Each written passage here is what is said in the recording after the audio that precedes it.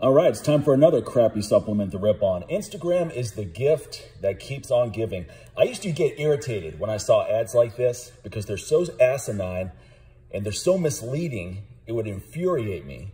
But now it provides great content for me to show my knowledge base and to show real alternatives. So let's get into this motherfucker.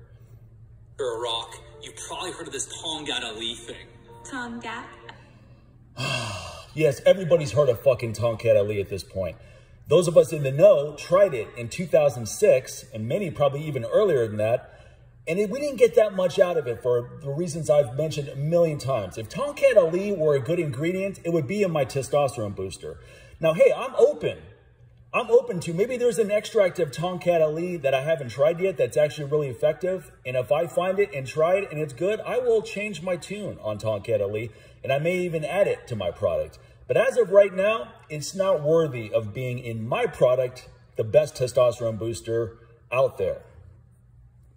So you may have seen experts. And I don't like when they throw in some fucking broad to, I mean, this is a product for men to increase testosterone. And you got some chick trying to be all sexy saying Tongkat Ali.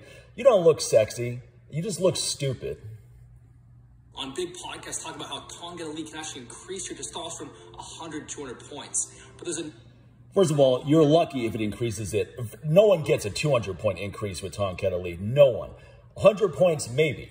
Here's the problem. 100 points is not jack shit if you have low testosterone. You really think going from a total testosterone of 300 to 400 is going to make any fucking difference? 400 to 500, even 500 to 600? It's not going to make that much of a difference at all. Now, you could say that if it helps prevent your testosterone from going down, because when you work out really hard, especially as you get older, you're actually lowering your testosterone. So maybe if you take Tongkat Ali and it prevents your T levels from going down, it doesn't go up, but it doesn't go down, there's some merit to that. But the ideal situation is that it goes up, which is what my T booster does. Another herb that very few people talk about, and that's Forskolite. And what Forskolite does is really, really powerful. It can help increase free testosterone as well as it actually helps improve fat loss and body composition. It raises a compound called CAMP. When you combine that... All right, you pretty motherfucker. God, this guy infuriates me. Forskolite may be a 10% increase in testosterone, if even that. It is not a potent testosterone booster. It's often marketed as a fat loss aid. It's not even effective for that either. If you really dig into the data on this, and forget about the fucking data, just look at user feedback. Just look at people that are on Reddit, for example. Look at what they have to say about their experience with it. It's nothing impressive. Tongkat Ali and the 3 key minerals inside Kino Mojo: zinc, magnesium, and boron. All right, so here's what's in the formula. Tongkat Ali, 200 milligrams. Not a very good dose. I would say 400 to 600 milligrams is probably what you need if you're going to get any kind of benefit. Forskolite, 250 milligrams. It doesn't matter if it's fucking 3 grams. You're not going to get anything out of it. Zinc, 15 milligrams. It's not enough. If you're zinc deficient, 15 milligrams is not dick. It's not going to do anything. Magnesium, 200 milligrams. Not enough. If you're magnesium deficient, you need 400, 500, 800 to 1,000 for most men. To get if you want to have a positive impact on free testosterone levels from taking magnesium, generally it's going to be in that 800 to 1,000 milligrams. This is something Charles Poliquin, the late Charles Poliquin, used to talk about a great deal. Magnesium and zinc are awesome, but these are not effective dosages. Boron at 6 milligrams, that's a decent amount. Most will do better with 10 milligrams. And this is why I don't like minerals in supplements, because it has to be personalized. Me personally, I take 20,000 units of vitamin D every day. That's what I need to get into that 80 to 100 optimal range. For most people, that's total overkill. A lot of people benefit from 5,000, maybe not even more than 10,000, but it's not enough for me. So if, for example, if vitamin D were in this product and it said 5,000 units, I would still have to supplement vitamin D outside of it. So just because zinc and magnesium are in this product, you're still going to have to take zinc and magnesium in addition to what's in here. So why even bother having it in here? Just focus on the ingredients that are not so generic.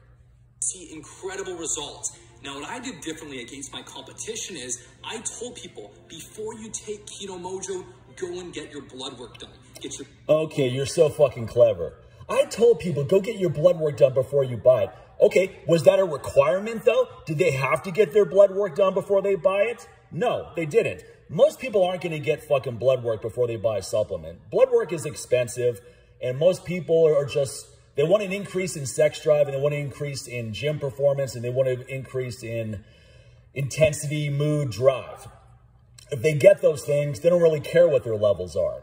So very few people actually get before and after blood work. Fortunately, quite a few of my customers do, but even the vast majority of my customers do not get blood work. Not before, not during, not after. And for him to say, what separates me from my competition is I told my people to get blood work. Yeah, but you didn't require it, motherfucker.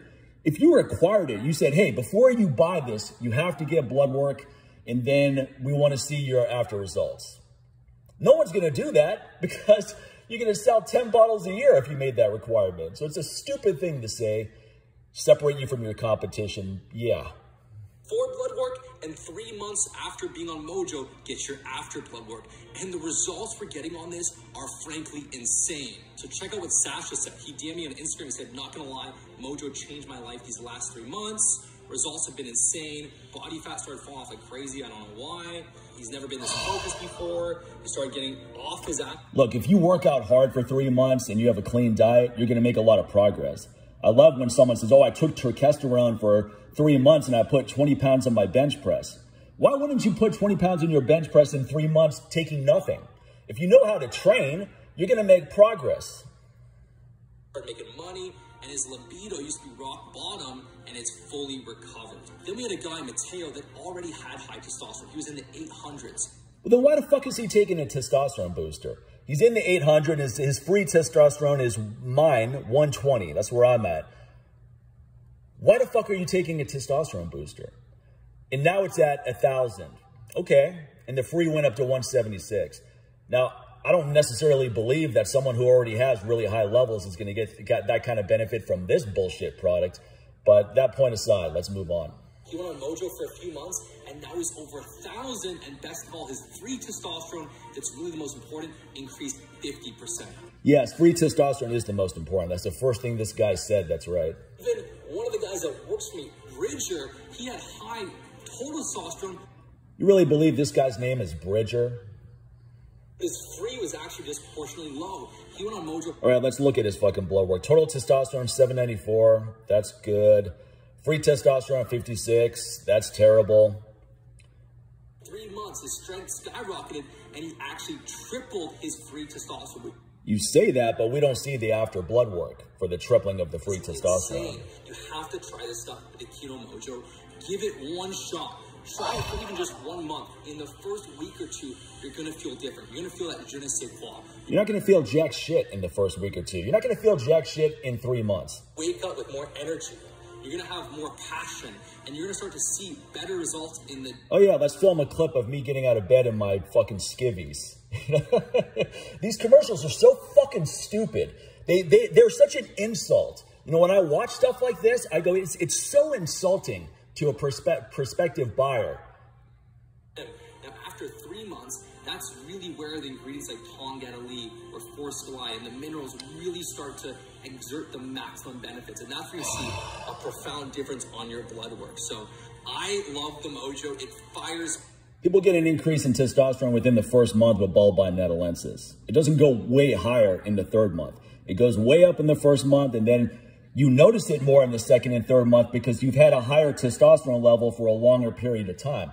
If your testosterone goes from 500 to 900, you're going to notice it after you've kept that level at 900 for many weeks to months. That's when you really notice a difference. Not when going from 500 to 900, and let's say it only stays up there for a week, you're not going to notice jack shit. It gives me an edge, and I cannot wait for you to experience it yourself. Yeah, you can't wait for people to fucking spend their hard-earned money on your bullshit. Now, here's the product. Magnesium. Now, this is a good form of magnesium. I'll give them that. 200 milligrams. Way too low a dosage for most men to benefit from, if not all men to benefit from. You can get 200 milligrams from your diet. I get that when I have a bowl of black beans for dinner. Zinc, 15 milligrams, not diddly dick. I can get a handful of fucking pumpkin seeds and get 15 milligrams of zinc. Most people are going to need 50 milligrams of zinc, maybe even higher. This is all based on blood work, though, and whether you have a zinc deficiency or not. It's not something you should just take indiscriminately. And same thing goes for magnesium. The forskolin, 250 milligrams, like I said, it doesn't matter what the dosage is. That's not going to do jack shit. And the Tongkat Ali is only 200 milligrams. So the daily dosage of Tongkat Ali is only 200 milligrams. It's nowhere near enough to have any benefit. And boron at 6 milligrams may be acceptable for a few people. It's not going to be good for anyone who... When I take 10 milligrams of boron, I get generally a 10% increase in free testosterone. Okay. So that's all I have to say about this bullshit fucking product. And this guy is a fucking twat, Greg Gallagher, with his... Let's take a look at your page. With your 1.3 million followers. It's amazing to me the kind of people that have such huge followings, because this guy's full of shit.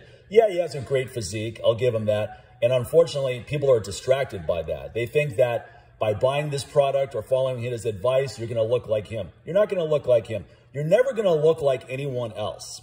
All you can do is the best version of yourself. You're never, ever going to look like someone else, nor should that be a goal. There's not a man alive that I look at and I'm like, oh, I want to look like him.